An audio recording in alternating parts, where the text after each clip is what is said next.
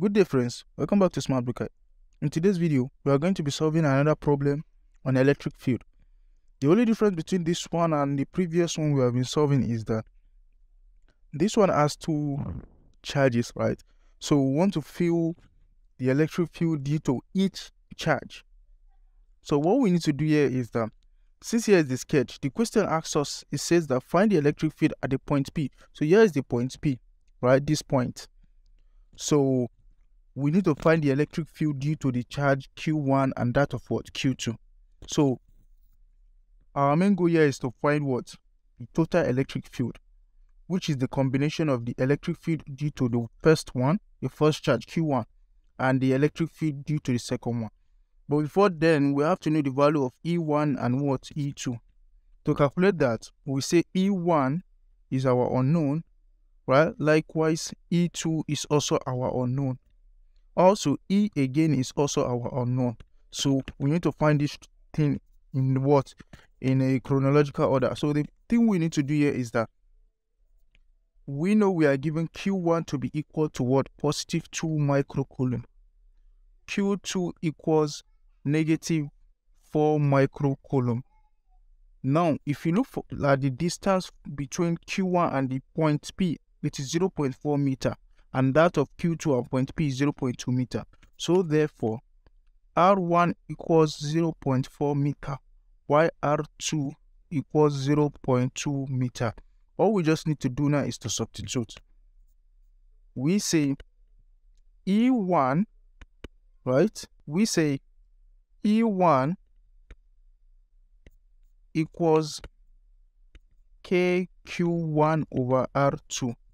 And we know K is a constant, so that is 9 times 10 to the power of 9, right? Then Q1 has a value of...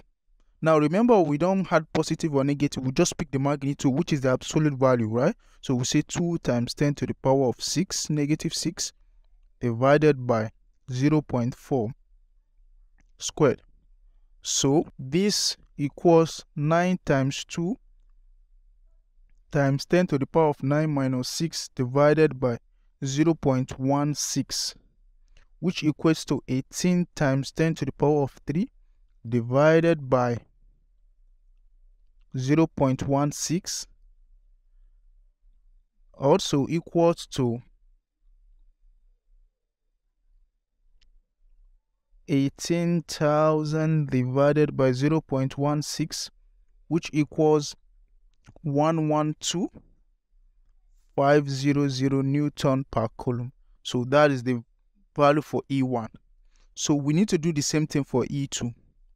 And for E2, that equals KQ2 over R2 squared, right? So this one has to be R1 squared. So we said 9 times 10 to the power of 9 times Q2 is having a value of negative 4 microcoulomb, but we are going to neglect the negative sign and take only the positive sign. So you can see that Q2 is what? Negative 4 microcoulomb. But since we are finding electric field, we are interested in the magnitude, which is a positive value of the charge. That will be 4 times 10 to the power of negative 6 divided by R squared. R2 is what? 0.2. So we have to square it also.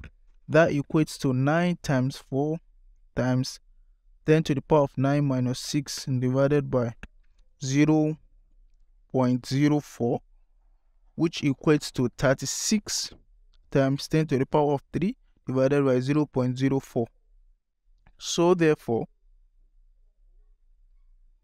A2 equals a value of 900 times 10 to the power of 3, which is same as 900,000 Newton per coulomb.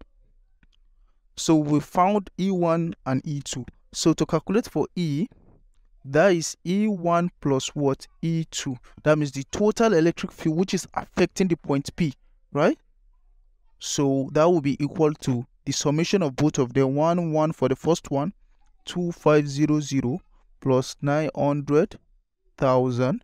That equates to 1012500. So we can approximate this value as 1, 2, 3, 4, 5, 6. So we can say 1.0 times 10 to the power of 6 Newton per coulomb. So we've calculated for the value of E. So I hope the concept is clear. If there's any question, feel free to ask in the comment section, and goodbye.